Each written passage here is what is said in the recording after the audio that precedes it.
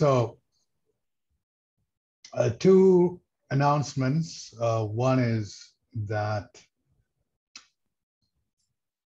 we are functioning under the Linux Foundation antitrust policy, such as it is. You can read more about it at the Linux Foundation website, which is linked to from the meeting website. The other is a plea to be have the proper code of conduct, which is basically do not be disagreeable even when you're disagreeing. I mean, that's in a nutshell what it says. Plus, giving people an opportunity to talk, other people opportunity to talk, especially when you're questioning the presenter. And today's presenter is Stephen Phillips, who's no stranger to us. He has been here before. At that time, he was talking about DXCD, or Dcash, which is a central bank digital currency that is actually in production or in pilot, at least, in contrast to people who just keep talking about this stuff.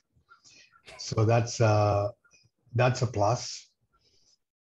So I know that smaller jurisdictions are the ones who have, created most of these, but some big guns are going to hit this space.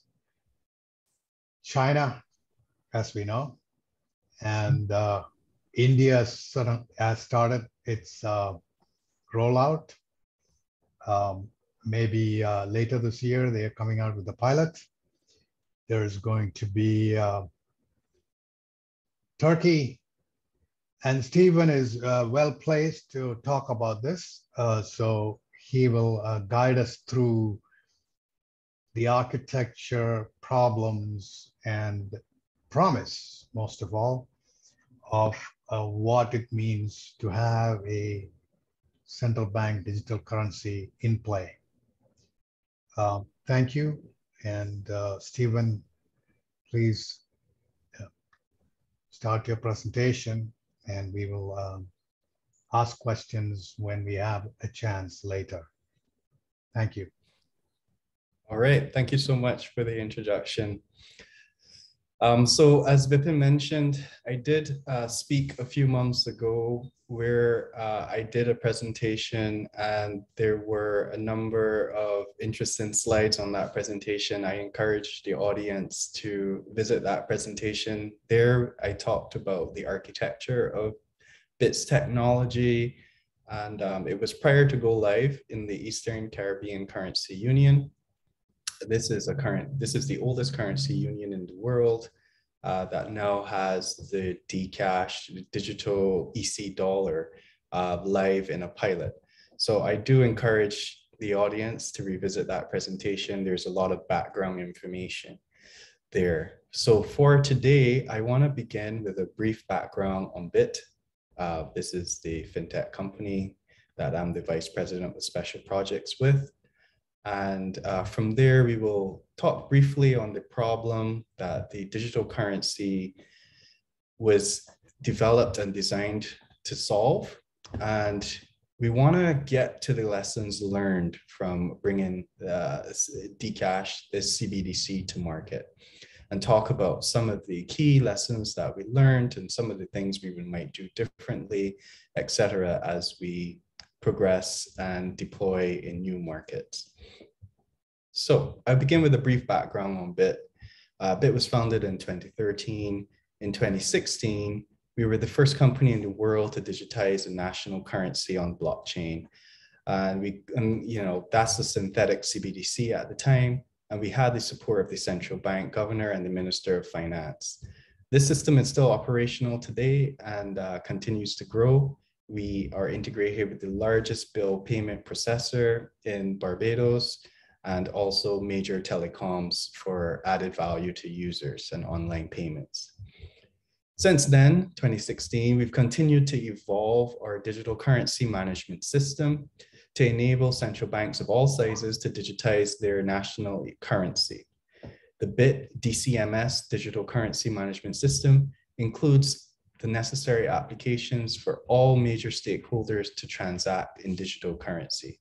So that includes central banks as the monetary authority, the financial institutions, merchants, businesses, and also consumers. So it's a two-tier system that we have currently. And most central banks globally are configuring their CBDC deployments in the two-tier fashion.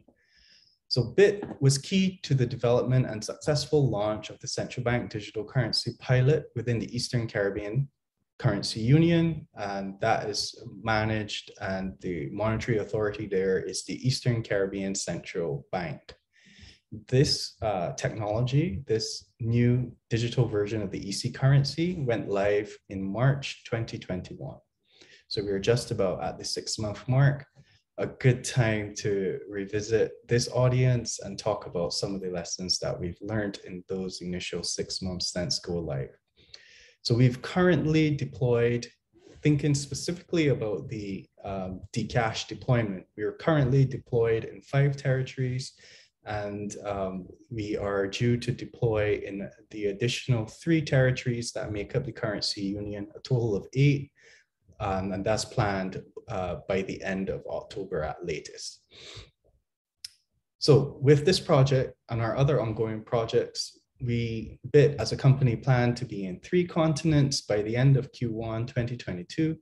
And as Vipin was mentioning, we also just recently were awarded a contract for the giant of Africa, Nigeria. So that's a very big player, the largest economy in Africa, that's also making a move towards CBDC to address problems that they experience within their economy. So let's talk more specifically about the digital Eastern Caribbean dollar and the lessons that we learned there. It has been a significant, innovative, and proactive step in the right direction to address problems of high cost and payments inefficiencies within the oldest monetary union in the world. And that union, again, is the Eastern Caribbean Currency Union, made up of 8 territories within the Caribbean islands. According to data from the ECCB, Eastern Caribbean Central Bank, outgoing regional transfers can cost anywhere between $30 and $63 per transaction. And final settlement of checks, card payments, and wire transfers can take up to 3 days. So as you can see, there's a lot of inefficiencies and high cost within the Eastern Caribbean Currency Union for making payments and settling transactions. And this technology that we have worked with the Eastern Caribbean Central Bank to provide is meant to address a lot of those problems by providing instant payment and settlement, as well as reducing costs significantly for these transfers, as well as addressing additional issues such as financial inclusion for digital payments, and generally making it easier to transact for merchants, etc. So lessons learned from bringing the CBDC to market. So here is where I move into some of the things that I can share that we've learned along the road that we will definitely take to our additional deployments as the company continues to grow and succeed. So when considering some of these challenges of launching a CBDC, it's almost automatic to assume that these challenges will be technical and operational. But what we've found is that while those challenges do exist, the real big factors to consider are those that are more subtle, cultural or economic. Logistical go-to-market challenges, especially in a world where there is a global pandemic, also presented some challenges for us. And it's important that you address these challenges head on to ensure a successful CBDC launch. So ranging from instinctive disinclinations from target demographics towards adopting new technologies to difficulties inherent in attempting to convey value propositions. So in this particular demographic of users, there is a natural disinclination for new technologies, especially around those to do with finances. We have, in some of the territories, aging populations, individuals who want to see things written in a book, etc. So launching a novel technology such as the CBDC did present a lot of challenges. So one of the first lessons, well, the first lesson I'll touch on is the fact that communication is key. Being able to communicate clearly and succinctly the value proposition of the CBDC is not enough. While it's important, it's not enough to drive adoption. These propositions need to be tangibly and comprehensively conveyed to prospective users and their target demographics.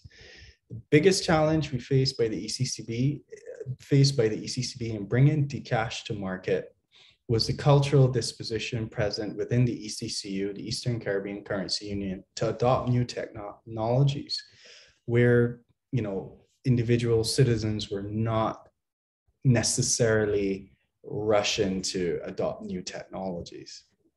So we found that providing users with clarity around the advantages can encourage them to think about the value of the product, thereby creating demand for it, which may ultimately drive adoption and uptake. So that clarity around why I should be interested in this, what is it going to do for my life? How is it going to benefit me? How is it going to save me time or reduce my costs? That is super important to get users to change. And as we know, humans are creatures of habit, and it's difficult to effect change. So driving home those value propositions is super important. All right, so the other interesting item, a lesson that we learned, is leveraging local and industry expertise. Central banks historically have not had to develop go-to-market strategies for digital products or marketing campaigns. You know, as you could imagine, the adoption of physical notes and coins issued by the Monetary Authority has been a legal requirement. So they haven't had, this is novel for central banks as well, having to create go-to-market strategies, marketing campaigns, and driving adoption of a digital product. So what we found, working alongside dedicated local teams of experts who have considerable experience bringing financial technology products to market, was very beneficial in the rollout of Dcash, and we see that in other markets where we have our CBDCs being deployed. But it will also be essential in ensuring that the network and associated applications are well received and well used by the target demographic. Drawing on domestic expertise to incorporate regional, cultural messages and tactics is also very important. Gaining insight from these experts and involving them in the rollout of the strategy in the jurisdictions can help ensure operating experience is leveraged and successful behaviors are considered and adopted. It's therefore important we have a diverse team to help with the rollout for a CBDC. So those individuals, again, who understand the market very well, they will be critical, you know, and those lessons that they can bring to the table about what works, what doesn't work, how to communicate effectively to the target demographic, very important to ensuring that you can hit those key performance indicators for success.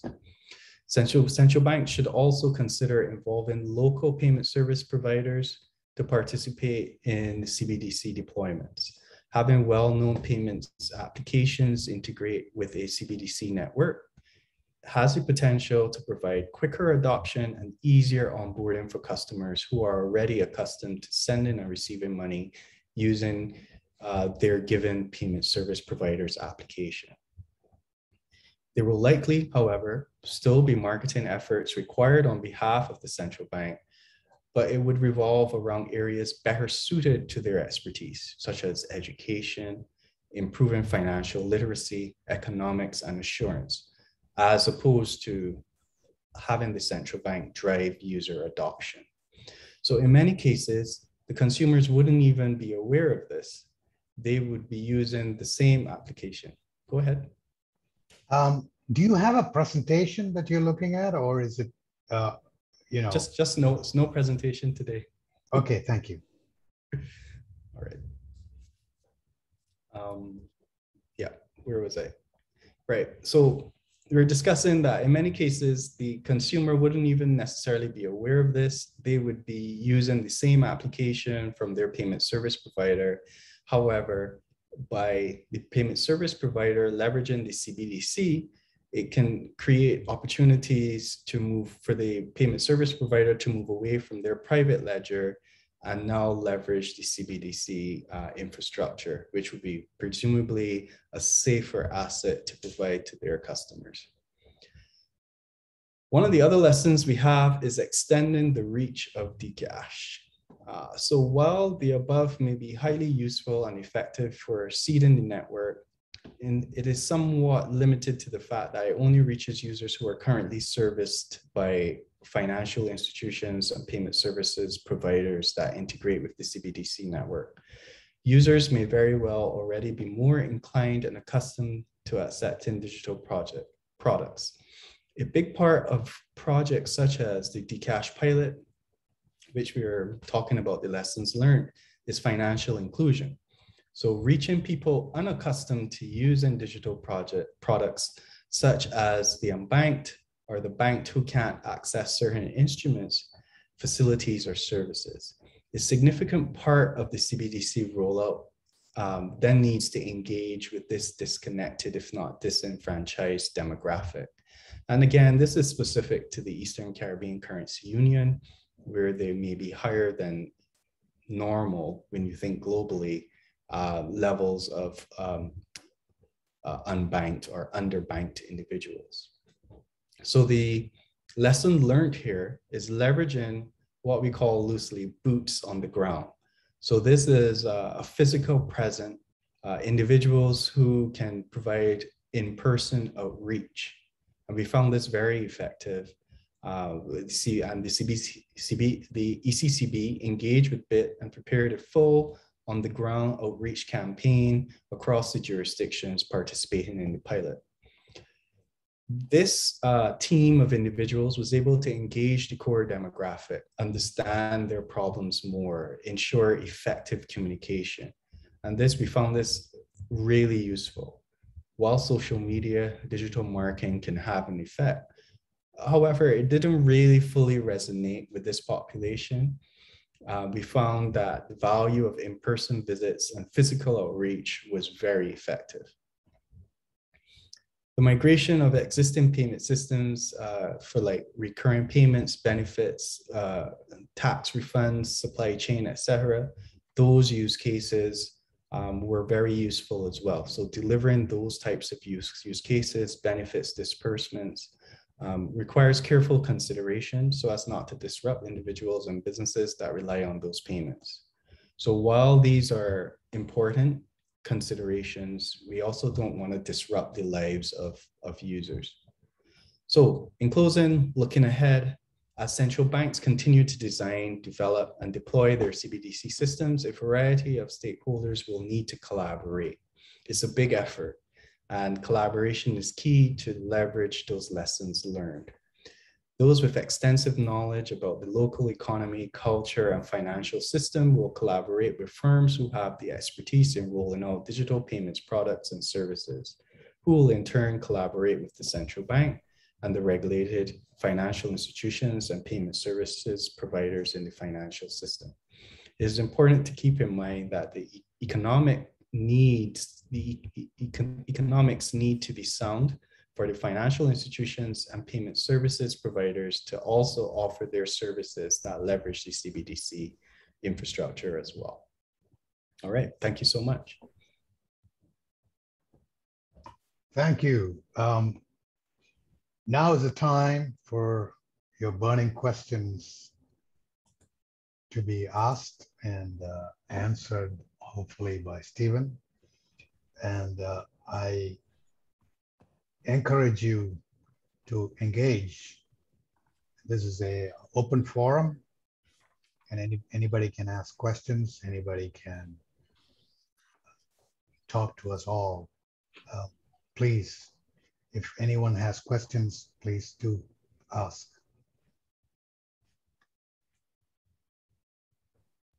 Stephen, this is Dan Schwartz. Just a question. So putting something in production is a unique experience. Putting something in production at the consumer level, even more so. Can you speak to any lessons learned from the rollout? Sure. I'm trying to pinpoint exactly, where I should take this. Because wasn't that the whole talk about? Is there anything specific, Dan, that you want to ask him? Apologies, I didn't mean to ask you to redo your talk. I think that there are probably some real pain points that you went through. Maybe the talk was a bit more the tops of the waves kind of presentation. Something specifically like you would either wish you had done more of, or wish you would never do again. Sure. I can definitely go there. No problem. So definitely, I would suggest doing this again. The value propositions, which I mentioned, are super important. Making sure that you can go to market with a key reason why to use this product. So it's typical for go-to-market strategies with fintechs. So you need to deliver that minimal, lovable product. What key set of features do you need to have to ensure the success of the project at go live? So that could be a particular user journey, a particular use case that will resonate with the target demographic. To give an example, bill payment is one use case that at Bitt we found very pivotal for driving adoption. I myself use these products for bill payment. I mean, I can sit at home, I can fund my wallet, and I can pay my bills, and I'm still on the couch, and it's amazing. And I can do it all from my mobile app. And for this particular jurisdiction, that is a game changer, because people generally would either pay online with their commercial bank, or they would have to stand in line. So to offer that convenience to individuals who may not have a bank account or choose not to have a bank account because of maybe high cost for owning a bank account, that's a key value proposition that you can convince a population, hey, you should get this product because this would allow you to do X, Y, or Z. So having that clarity and messaging, I think, is something that you definitely need to have. When people think about the product, they need to understand why it's important for them to know about this product and to consider participating, using the product. Leveraging the local expertise, one of the points I mentioned is also super important. So having those stakeholders who may be battle tested, those fintechs who may be battle tested, who may understand their customers very well, bringing them along for the ride, letting them participate is also, in my opinion, very important, because they bring a lot of expertise. They already have brand identity built up, and having them participate also adds value to them and to the CBDC. Ideally, you want a very inclusive ecosystem where different participants like fintechs and payment services providers can leverage the CBDC infrastructure to provide a safer asset than a mobile money token or a private or synthetic CBDC. And then one of the things we would definitely use again is that concept of boots on the ground, individuals who can actually go visit merchants, give them a demo, show them tangibly how it works, how it can add value to their business. That's also super important. I mean, you can watch an ad on YouTube, you can see something in the press, in the paper, but until someone brings it to you in a way that you can absorb it, you may have problems adopting it. It just seems like something out there in the ether, but having that person bring it to you and show you how it can add value to your business, how it can transform your business with maybe e-commerce payments or reducing the need to have physical cash and to manage physical cash. These types of in-person outreach are, I can't overstate it enough.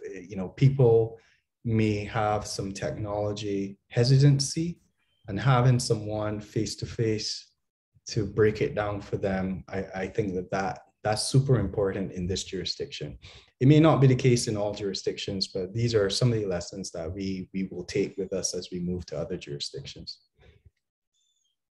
I see a hand up. Brad, yeah. Thanks for doing this and hosting the call, taking these questions. I just had a few questions. One, you didn't really talk about like what the startup cost is for the central bank to develop and deploy the system. I'm just curious about that. Also, from a volume or a payment volume perspective, or just even if you can comment on the level of engagement you're seeing across the 5 territories with the Eastern Caribbean Central Bank that you've already deployed. And then lastly, I'm curious, like what is the ongoing cost for any central bank that manages the digital currency? Does Bitt charge like a percentage of transaction processed or a small fee, or how does that work? Okay. Well, as you can imagine, this is all very sensitive information. So I'll be very careful here. So this technology is provided to central banks through licensing. The deployment is owned and operated by the central bank. So it's provided to them through licensing. With regards to the level of engagement, the volume of transactions, it's been steadily growing. As you could imagine, the global pandemic, COVID-19, that has really driven adoption aggressively.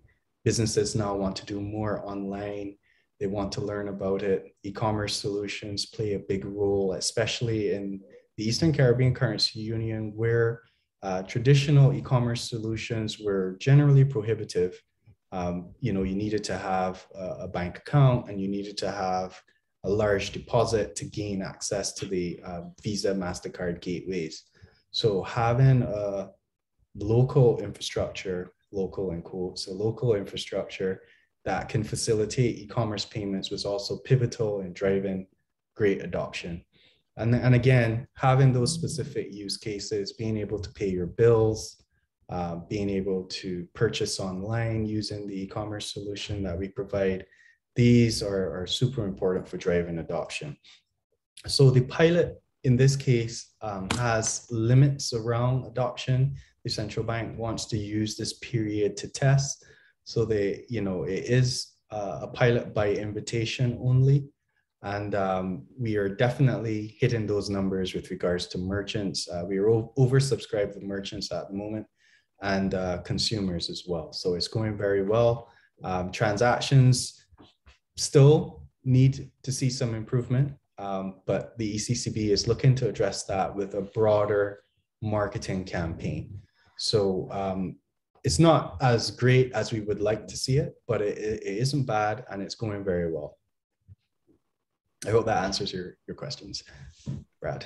I was just asking that as you go forward, you license, I guess, your digital currency management system. Is there an ongoing role financially that Bitt has with the central banks?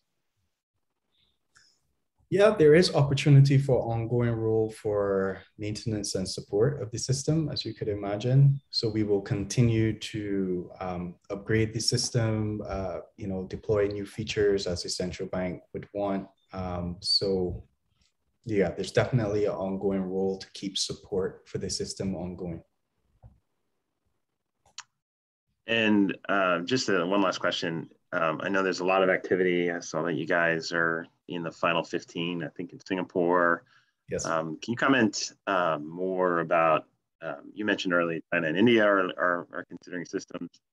Are there any other countries you'd identify as that people should watch to see what their pilots might look like and areas where you think it has a good opportunity? Sure. So we recently, as I mentioned at the top of the presentation, we recently got awarded the contract to deploy the e-Naira, which is the Nigerian dollar, digital version of the Nigerian currency, which is a huge win, largest economy in Africa. And I think Nigeria will play an important role as an influencer for other territories in West Africa and Africa in general. I think for now, majority of the early movers are those developing economies that have issues with financial inclusion. In my opinion, those are the ones that are moving more quickly than the more developed economies like in Europe, etc. Financial inclusion plays a role, and then some of the efficiencies that can be had from a CBDC are kind of convincing central banks to move faster. So I would suggest that, any jurisdiction, large numbers of jurisdictions, upwards of 80% from the last Bank for International Settlements survey, show that many of the central banks globally, monetary authorities globally, are investigating CBDCs. It's also important to plug Hyperledger here. Our infrastructure is built on Hyperledger Fabric. And we've been using that technology now for maybe 3-4 years, and it's been going wonderful. Stefan seems. Yes, hi. Thanks for the presentation. Very interesting. One question I have is, does the solution you are presenting, does those solutions work offline? Because we're looking at this from a European perspective, and of course, and basically we seem to come to the conclusion that if you really want to have a cash alternative, you need to have something that works fully offline. But then the question is, how do you implement AML KYC checks offline as well? So I was wondering if you could elaborate a little bit on that offline topic and functionality, and how does offline works with Hyperledger or DLT technologies? Sure. So we are currently developing an offline solution. It's kind of the unicorn of this space. It's not an easy solution to implement because it introduces additional risk if you don't, risk for double spend, etc., if you don't implement it properly. So we are currently filing for some patents for this. So I really can't discuss too much. However, I will say that it's in the works, and I can offer that the Bank of Canada has released some interesting papers around opportunities for offline payments, looking at specific hardware as one option, as well as this Central Bank of Bahamas. They've implemented a separate infrastructure to facilitate payments where the internet is not available. So in a nutshell, there are a few paths you can take for offline payments. With a ledger that's online, settlement still needs to happen on that ledger unless you want the ledger to reside on the mobile devices. So it's a very complex problem. No one in market has actually solved this yet. One of the things that the competition with Monetary Authority of Singapore, I think offline solutions is one of those items that will be discussed there. So we will get to see some of the cutting edge solutions and technologies. So you can definitely look out for Bitt and our presentation there on offline as well. Okay, thanks. Anyone else?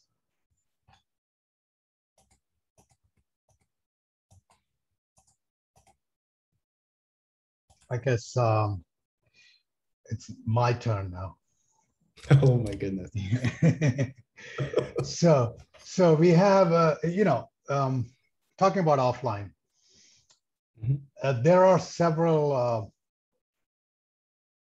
let's say, strategies to deal with this. The Chinese seem to have a strategy to deal with this, which is a multi-pronged approach with limits on the wallets and tiering of the wallets.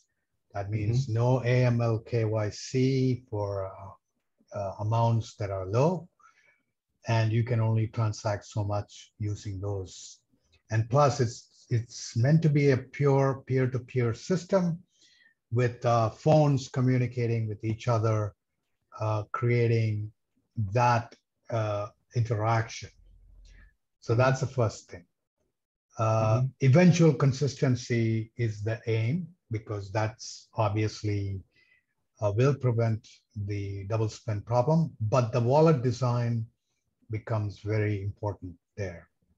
The other presentations that we have had in this space include people who have implemented very strong smart card solutions for this, which are, which do not need internet, but they still need electricity, because electricity is available for a card processing device, but again, it needs to communicate somehow in the end to some. It needs to settle eventually. Yes, but we have that. We have that settlement, the net settlement problem already handled by central banks quite effectively, where they do, liquidity management through settlement that is not, immediate, but then, they use intermediaries. Anyway, so I just wanted to put that out there, because we have that material in our presentations, and I can actually put that up in the meeting minutes, so that people can actually link to those presentations to see the offline capabilities. And I noticed that a couple of people here are working on that problem, but I think the guy who I wanted to invoke is not around right now, because he's the vice chair of the Financial Inclusion Task Force in DCGI. The question that I have for you is, one, the eNaira project is on a totally different scale, because the number of people in Nigeria is, I don't know what the multiplier is, probably 10 or 50, even 100 times more than the people and plus there are a lot of more sophisticated people in Nigeria, and Nigeria is of course well known for some other activities which we shall not go into right now, but which should be a problem for something like a central bank digital currency. So my question is, how do you, envisage scaling this solution, or taking the solution to Africa, to Nigeria in particular, from your experience in ECCB? Yeah, thank you for the question. So, of course, being able to scale the solution effectively was a big kind of determining factor for the central bank in Nigeria in choosing Bitt. Nigeria has over 200 million people, and the idea is for most, if not all, of these citizens to have access to eNaira. So scaling the infrastructure is important. And we've been able to demonstrate through load testing, et cetera, that we can definitely meet the demand using Hyperledger Fabric at least for now, given the existing projections that the central bank has purported for determining their selection. So in a nutshell, we use a cloud infrastructure for this deployment, and we were able to scale that effectively to meet the transactions per second requirements that the central bank had put out there. So yeah, we're good. We are confident, and we've done the load testing to demonstrate it. So you know, we're happy to move forward and to see it happen in real life.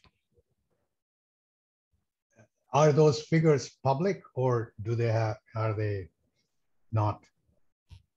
Currently not public, but we will likely publish something soon. And there are a number of opportunities within Hyperledger itself for performance scaling as well. So not just adding new nodes and orderers and validators, but there are other configurations within Hyperledger. You know, you can modify various things like block size and, you know, various other key components to facilitate the transaction velocity that you need to see. Yeah, I mean, I'm a member of the performance and scale working group. We have had probably about 3 different main ways of doing this. One is changing the infrastructure itself. That is fast fabric. The other is doing things on the front end that group the transactions in different ways. The third is creating faster processing using 2 things. One is cryptographic acceleration using GPUs, which is work engaged with Xilinx, which they have now taken over the performance and scale working group. The other is the work done by Oracle, where they created in-memory databases rather than databases that have to store the transactions, you know, in a durable way, but they have very strong in-memory capability, and that increases the transactions. So a combination of these methods should certainly get to around 20,000 TPS, if not more. Now, are you using the latest 2.4.2, or are you using an earlier version of Fabric? We're still on an earlier version. And just because of the fact that we needed to move quickly at this point in time. But as you remember, our infrastructure is lightly coupled to the blockchain, so it allows us to upgrade very easily. So we do have on our internal roadmap the need for upgrading.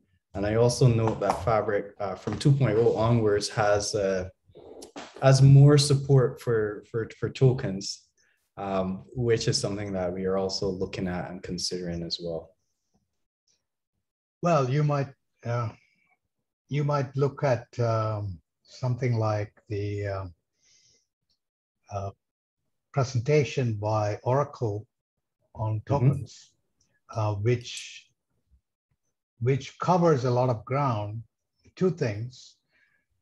One is use of standards to create the token, like IWA standards, but also linked to that is the use of the most commonly used standards in Ethereum, ERC20, ERC721, ERC1155. ERC1150, I mean, so they have created a parallel implementation of these standards using these 2 techniques on Hyperledger Fabric. I don't know whether that is public, meaning open source, or not. Right. So that's a very interesting set of developments that should help the tokenization further. Yeah, so interestingly, tokenization is probably also one of the opportunities for offline, because Yes. if you can create, or without saying too much, if you can find a way for your CBDC to become a true bearer instrument, and if you know what I'm saying, you know what I'm saying, then that really advances the opportunity for offline payments, because you're literally transferring value from phone to phone. And that's one of the areas that we're investigating as well. Well, eCurrency claims that they already have that solution, and they are implementing in I think one of the central banks. Yeah, so they already have that. You know, I don't know the technical details because it is a closed source. It's a closed source implementation. They do not make their internals known, which I think is a mistake in most of these implementations, because open source have been shown to be less prone to attacks because there are more people looking at the code or whatever. You know, there are a lot of ways in which opening up that code allows researchers to deal with this important topic. And if everything is closed source, then you won't know until you've been attacked that you've been attacked. Exactly. Yeah. And that was one of the key reasons why we went to Hyperledger Fabric, because there's a whole community keeping it safe and advancing the technology. It allows Bitt as a company to focus on the layers above the blockchain to add value to clients, and the blockchain, it becomes like a database almost. So that was one of the key factors for us as well, the open source ability. Well, just having open source is not enough to protect protect anything that is being done with that infrastructure. As we have seen, first of all, most companies are using open source, even though they're not even aware of it, because underneath it goes down into the bowels. If you even use Linux or any open source technology there, that can be, So I have actually been spearheading a movement to increase the software supply chain sort of transparency, and let's say using automatic audit tools when you're checking the code in. And I've already run this on many Hyperledger components. And let me tell you, I found many that are not up to the standard, and I've notified the people. And I want to make this part of the build process itself, so that when you check anything in and you're bringing in new dependencies, that you're not dependent on something that is already known to have problems. Right. And that can be easily, attacked. So that brings us to the next question, which is, the security. I briefly touched upon it when I asked you about the Nigerian situation. What kind of continuous monitoring or auditing processes that you have in order to detect such attacks when they are in progress? That's the first question. Second question, what if you detect those attacks?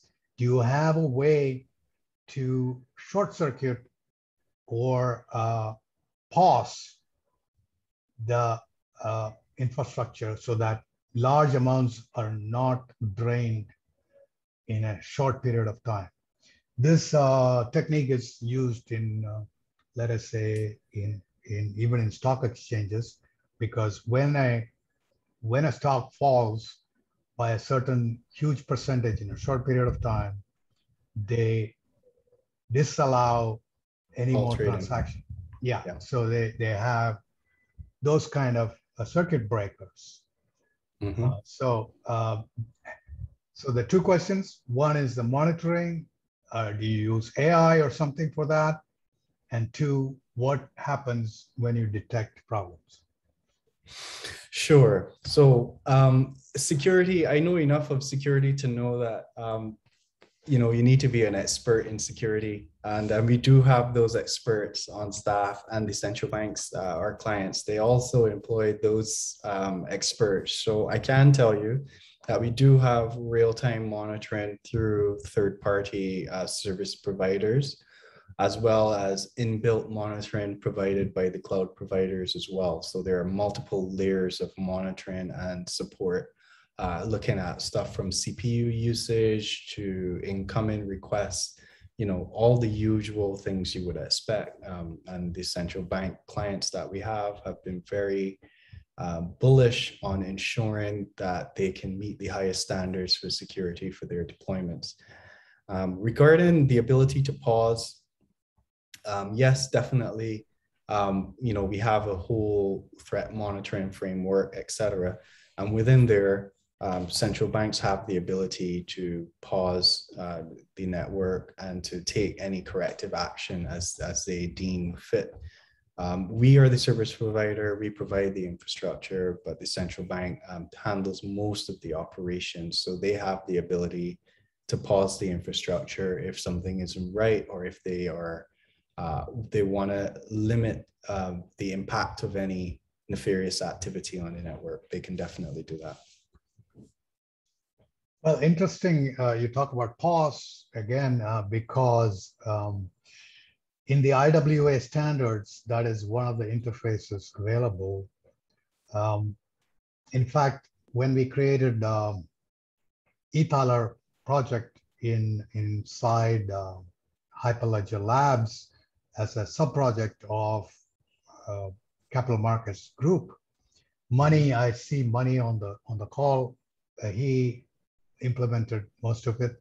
I helped a little bit, but the main thing that we did was we were able to call this function pause. But I think forgetting that the so-called security experts have,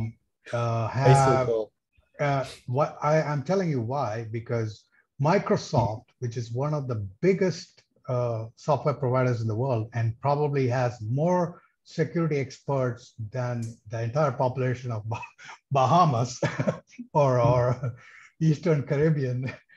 Right. They were hacked with using some techniques from software supply chain attacks. Mm-hmm. So just having the experts is not enough. You have to continuously be humble. Yes. And make this part of the infrastructure itself. Security by design, security as a first-class sort of a process. But I think the most important part of that is automatic monitoring and even probably automatic circuit breaking. But you don't want false positives there, because obviously you don't want to pause if nothing is wrong. Right. So and that automatic pause can also create a threat vector as well, you know. Yes, because someone could look to trigger that. Yeah. Yes. Yeah. Yes. So all of these things, you know, there's a lot of discussion on all these techniques, which are very humbling to most of us. And I think larger jurisdictions like China, India, and Nigeria are going to be very ripe for these kind of attacks, because the amount of money involved is huge. Yes, yes. So yes, on that point, it's been very good working with the Central Bank of Nigeria because they have, as you mentioned before, quite an advanced payment system infrastructure. So they have been sharing some of the tools and mitigations that they have in place to help shore up the CBDC infrastructure as well. They've been coming with additional requirements and additional things that they see could be useful to help. And that's been very useful as well.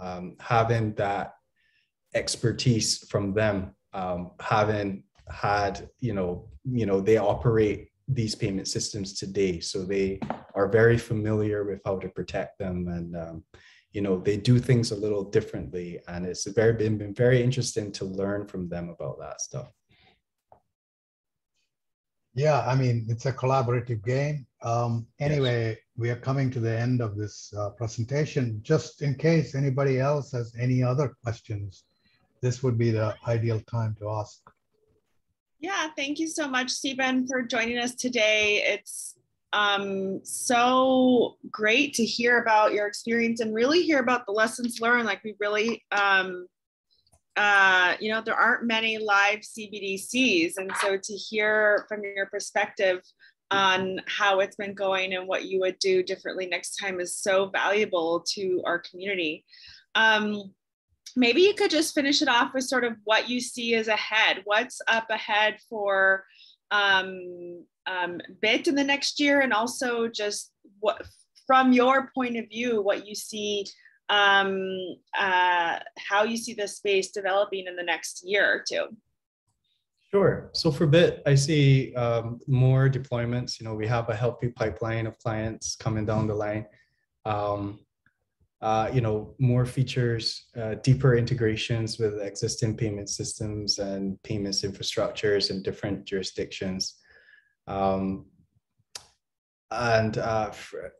second question was what? If you remind me. From your point of view, working on a live CBDC and seeing, all the different experimentations being done out there.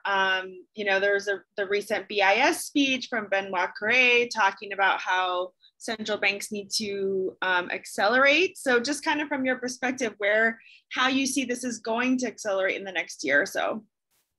Yeah, sure. Yeah, so for me, I see the next year, probably we will see a lot more retail level cross-border payments. CBDCs to CBDCs. There's a huge opportunity there for innovation and reducing costs and driving value at the last mile. So consumer to consumer cross-border with CBDCs. I think that's something that we may see some additional progress on in the next few years as we see dependency on the US dollar. There's lots of conversation on reducing the dependency on the US dollar as a kind of a rail for cross-border payments. So being able to do atomic transfers between CBDCs is something that I think we may start to see some more of in the next 12 to 16 months. Awesome. Thank you so much. And we look forward to the announcement for the MAS challenge and seeing your project and the others that are using Hyperledger come out of that. So there's lots of news to catch up on and await very soon. Thank you so much, Karen. Thank you again. And hopefully we'll catch up in about 6 to 8 months to see how things are going. And what sure. I'd love to come back again and talk about Nigeria at some point. Yes, that'll be the next one. Great. Thank you, Stephen. All right.